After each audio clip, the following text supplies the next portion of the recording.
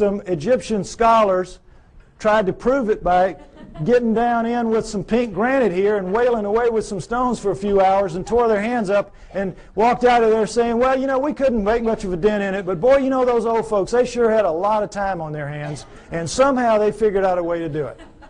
Wouldn't give an inch after this. Wouldn't give an inch. It's ridiculous. Now, here's the stone they're working on. Next slide. Some of you may have seen this. This is an ancient 1,170-ton obelisk lies unfinished at the Aswan quarry. A crack rendered the stone unusable. It's pink granite. They were making it into an obelisk like the one you saw in Allen's slides. Okay? It's about 100 feet long. It's about 12 feet wide, 12 feet deep on the side. Imagine the Washington Monument, just squared off. And it's pretty much done. But now let's move this from the Stone Age. Let's move it through the age of copper, because copper wouldn't make a dent in that. And let's move it into the Bronze Age. Bronze will chip on it. Bronze will take a little bit of it out. Now, let's put our bronze chisels or hatchets or whatever in the hands of some guys and get them down in this crack and put them to work. How do you think you're going to fare in there? Pretty tight fit. Plastic Man might have a tough time up in there.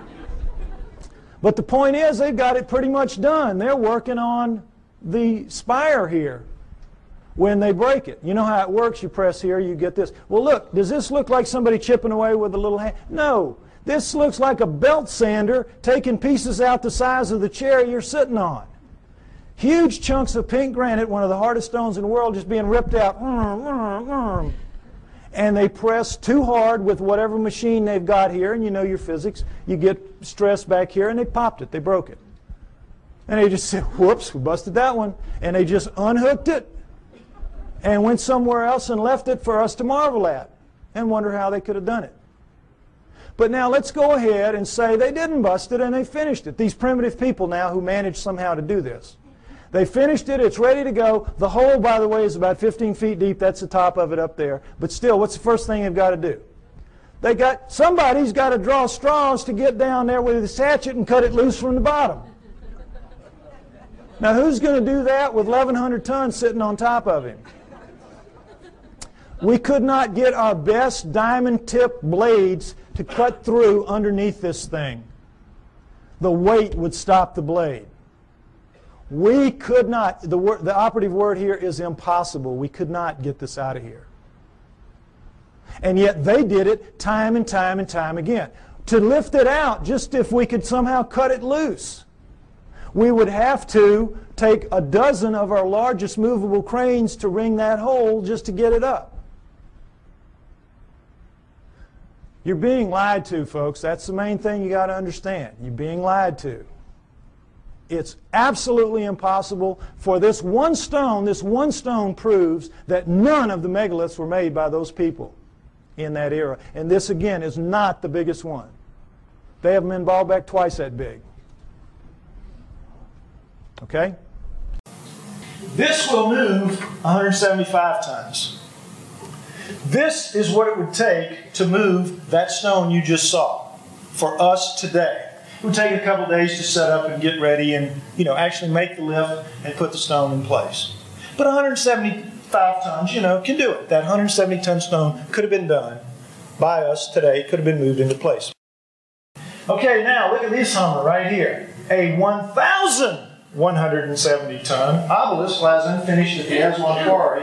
A crack rendered the stone unusable. Now, there are a lot of these around Egypt, these obelisks like this. This isn't the only one, but this is the broken one.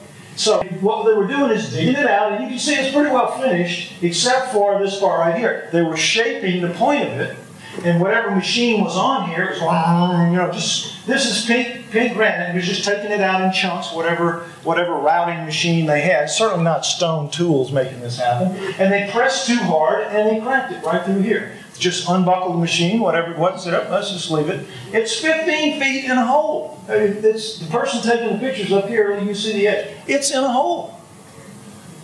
Now, the question you have to ask yourself is, how are you going to move a 1,170-ton obelisk? How are you going to move that? You ain't going to move that. Guess what else you're not going to do? You're not going to cut it loose from its base. There is no saw that would go through that we have no diamond tip saw that would go, because the weight would just stop the blade from spinning. Now, how did these primitive people do this? What bozo got the job of getting under there with his stone axe and going to look?